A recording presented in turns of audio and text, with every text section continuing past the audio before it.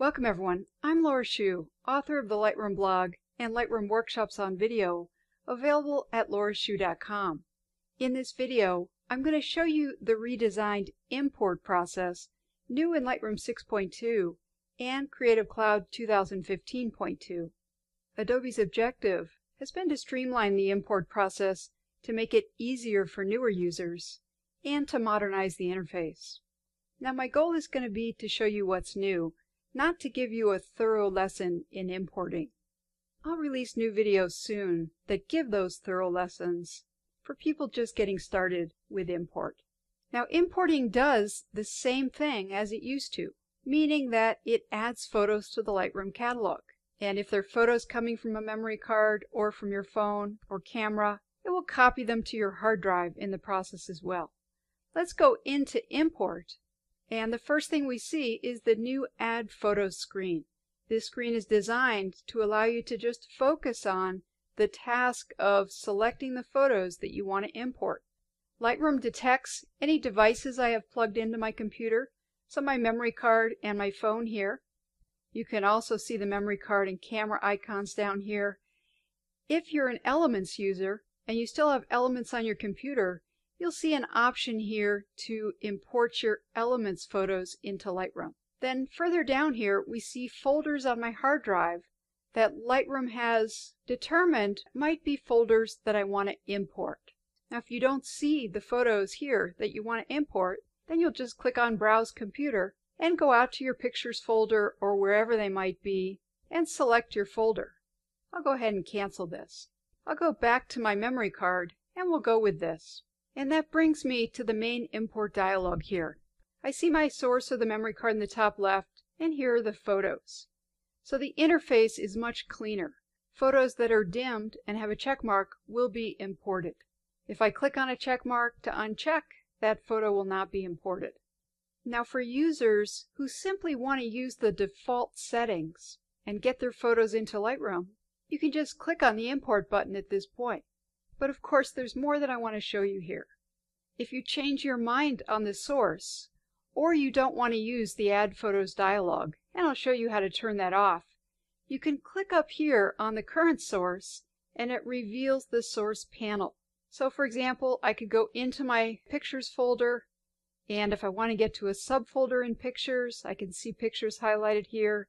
I can just come down and select a subfolder. Now these particular photos are dimmed and don't have check marks because they're already in Lightroom. Now that you've seen the source panel, I'll go back to my memory card and I'll click in the top left to collapse it again. Now all of the rest of the import settings are hidden behind this gear symbol, so I'll click on it. Now I recommend, regardless of your level of experience, that you always check here in the destination panel to understand where your photos will go if they're being copied from your memory card or another device. So by default, they're going to go into your Pictures folder, organized in date folders within year folders. Notice that we don't have the folder preview that we had in older versions. This is something that, frankly, I'm disappointed about. I'm all for keeping things as simple as possible, but I want to see a preview of exactly what folders are going to be created and where they're going to go, so I can be sure I have my settings set up right. Now if you want to change where your photos go, instead of Pictures, you can click on Select here and select any other folder. I'm going to cancel out of this. Next, you can add keywords here. It's really hard to read this, but it says Enter Keywords. We have this new copyright info box. So I typed in 2015 Laura Shu. This will appear in the data that tags along with my photos. It won't show up on top of the photos. This is useful for folks that don't understand or don't want to take the time to create a metadata preset that has your copyright information. Presets are still useful because you can add more information, like your contact information. Other settings are lumped under Advanced here. These really are settings that beginners in particular don't need to worry about right away. They're carried over from old versions, so I'm not going to go through each one of them. But I do want to point out that this is where you would convert your raw files to Adobe's DNG format if you want to when you're copying them from a memory card. Now I want to talk a minute about renamed files. Notice that we don't see our original file names underneath the thumbnails. You have to hover over a photo and wait for the tooltip to come up. So this file name is _ A043053.orf. If I want more meaningful names, I can use rename files, just like before. Choosing a template, I'll go with custom name sequence, and pretending these are all cat photos, I'll just say cats, and with the sequence number, my files will be named cats 1, 2, 3, etc. Now what we don't have any longer is the file name preview. That would tell us what the name of our first file is based on what we've set up here, so that we can make sure we have it set up right. So we'll have to do without that. So that's pretty much it for the new import dialog. I've mentioned some things that we're going to have to do without. I want to mention some others as well. The first one I think everybody should pay attention to, and that is that in the past, with a memory card, we've had a checkbox to choose to eject the memory card from our system after the import process is done. We no longer have that eject option here, so after importing, you need to remember to go out to your system and eject the memory card before you unplug it from your computer or from the card reader. If you don't eject it, you'll get an error message on Mac, and in any case you risk damage to your files. Another thing that we no longer have, which not a lot of people used but could come in handy, let me select my computer here so that the file handling options come up here. So we have the add and copy options, but we don't have the move option. So you won't be able to rearrange your files on your computer during the import process. You can always do it later manually with the folders panel. Going back to my memory card, because we don't have the destination tree here, we can't deselect a particular date, we don't see drive space available, and we don't have the filtering by destination folder. Also in this redesign, we don't have the option to import duplicate files.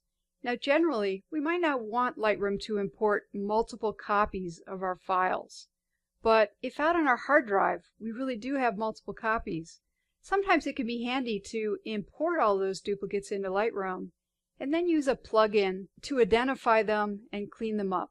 But in the redesign, we can no longer import duplicate files.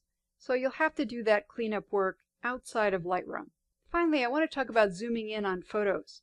Generally, I import all my photos, and later in the library module, I go through them deciding which ones I want to delete. But some people, particularly professional shooters who need to process things as quickly as possible, want to make those decisions in the import dialog. If I select a photo and then I go to Loop View, we can no longer click to zoom in on the photo to check sharpness. So you'll have to do that after import. I'll go back to Grid View here.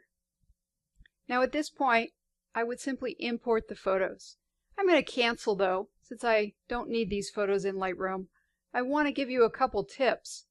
If you want to get into the import dialog but bypass the Add Photo screen, if you hold the Command key down on the Mac or the Control key on PC, the Import button becomes Import From.